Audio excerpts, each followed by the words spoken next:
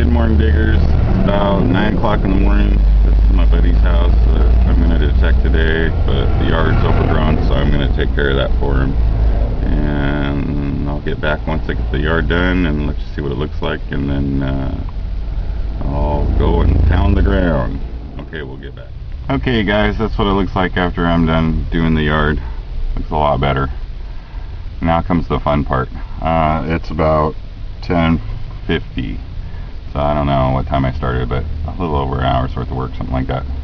But well worth it if I find anything in the long run, because I've searched hundreds of hours and only found one silver, so I'm hoping this pays off. If not, at least his yard looks better. His wife's not doing too well. She's in the hospital, so, and it's her birthday today, so he's going to go see her, and told him to wish her a happy birthday for me. And hope everything's going well for them for the holidays, and that she gets to come home soon. So at least she'll come home to a nice clean yard. And I'm going to go park around back because the front's 2-hour parking. And another thing, he said the house is like 100 years old. And I believe it, because the windows have that, they're not all flat perfectly. They're kind of rippled. So it's got old glass. And anyway, so I'm going to park around back, and then I'll take my coil out and do some swing around, see if I can find anything. I'll get back. Oh, looks like that paid off, guys. Here's the hall. There's East Branch Avenue, the entrance to Old Arroyo. Cars going by. And there's my first Merc, 1935. Okay, I'll get back when I find something. Guys, there's my second interesting target. Old button.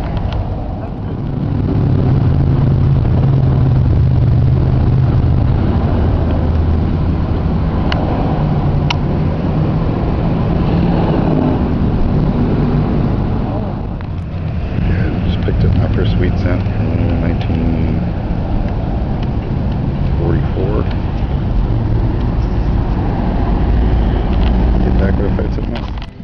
Okay guys, I'm at school to pick up my son from school. Got a little time, so I'd lay out my finds. So you got a belt buckle off of an old car. Some bottle caps. This little weird thingy. Looks like the new plastic backs off the toys, but this one's metal. I don't know what it went to. I really thrashed a marble. An old light bulb. Some nails. Some aluminum trash. This thing. I don't know what it is. Kind of looks like a dog whistle, but it's threaded on the inside there. 6 Zinklins, some nails, little pieces of wire. This is my first square nail that I got. It's kind of cool. This pin, I don't know if it's old, but it looks like it was gold plated. Got some pretty neat designs on it.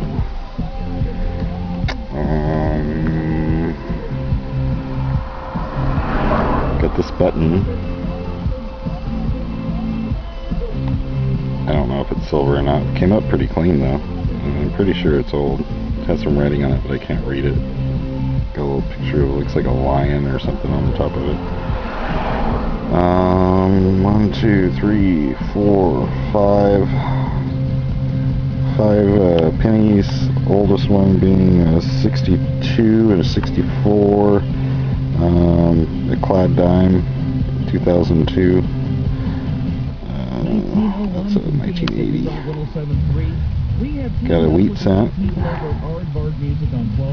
1944 S. Oops. Look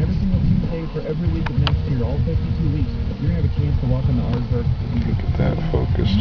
God, this camera's awful. Oops. And the best find of the day, and my first Mercury dime. It's in pretty good shape. It's a 1935 and can't quite make out the mint. it does have it. I think if I'm not mistaken, the mint's right there. Almost looks like a W, but I'm not sure. It's in pretty good shape.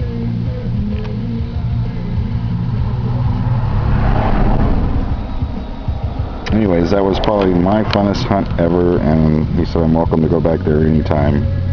And I'm probably going to, because it looks like there's a lot of stuff there.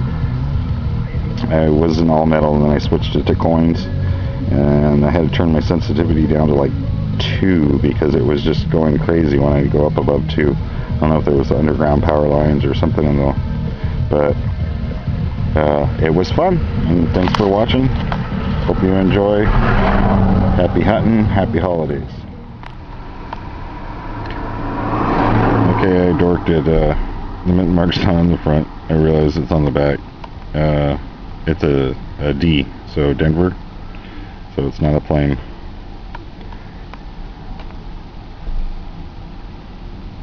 Okay, just thought I'd share that because I realized what it was. I just wish this camera did better at focusing because it doesn't do the coin justice. It is pretty cool. Alright, take care. Thanks for watching. Happy hunting.